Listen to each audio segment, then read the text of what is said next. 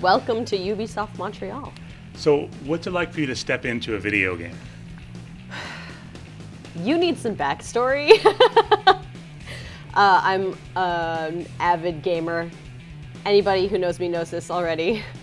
I feel like I've been trying to speak this into existence for 7 years, and it's finally happening. And I'm like vibrating with excitement. It's just, it's even putting on this motion capture suit today. I'm 100% living my dream. It's the coolest thing ever. It also helps that it's an incredible game and the character's cool. I mean, that's icing on the cake to the fact that I just get to be in a game, let alone Far Cry 4. What was it like you got to see your character for the first time here today? So we were in there. It wasn't even like the full rendering of Amita, and I was moving her hands and I was like, what's this thing underneath her shirt? It's a necklace she's wearing. I own something. I mean, I was flipping out.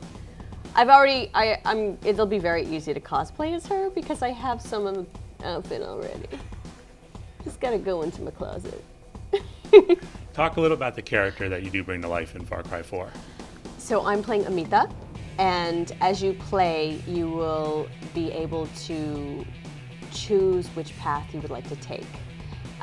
There are two sides to, well, there are more than two sides, but the only ones that I will talk about today are the two sides, my side and the one that's against me.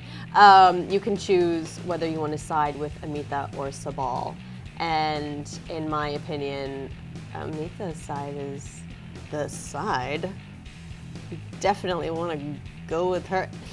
You can choose whatever way you want to play, it's up to you.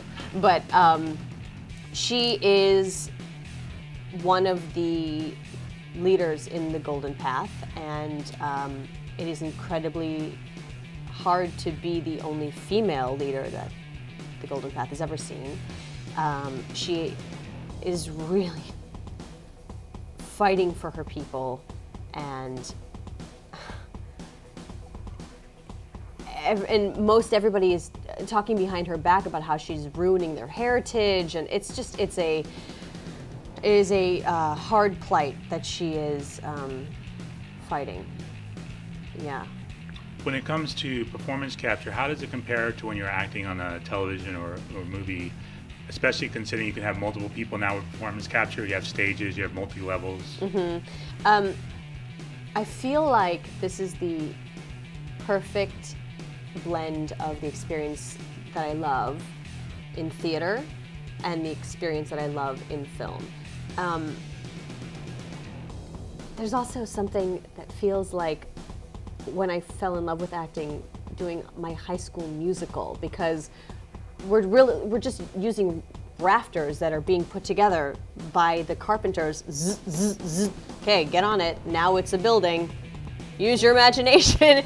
So there's something really theatrical in that. And then I also know that I can have really intimate moments where I'm not full-bodied, and I can talk to the gamer and get in their face and have a very vulnerable and minute performance almost. And I know that the technology has advanced so much that it can catch all of that.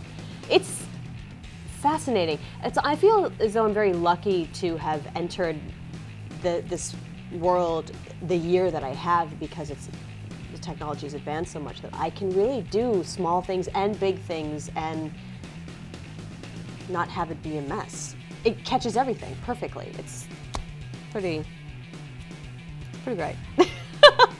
As a gamer, is there anything that has stood out in how you've learned how they make games from this experience? Yes, there are all these little things. Here at Ubisoft, they might be telling you too much, but so when a cinematic happens and then it fades to black and then gameplay starts again, here they call it a métier, which is named after some guy that fucking hates the fade to blacks. So they've named this thing after him, and that's just hilarious to me. Like, now we're like, oh, okay, so we're gonna do a métier? Great, okay. So this poor guy has this shitty thing that he hates named after him. I love it. And then even just the detail of walking through a door. When you're playing a game, if you've ever noticed, you push doors open. You will never open a door. So on our stage, in the volume, that's what we call a stage basically, the gamer will always push, but in the cinematic, the performer acting with the gamer is opening a door towards. It's just these really funny little things where you're like, oh, it has to be this way because of the gameplay, because of the logistics of the game.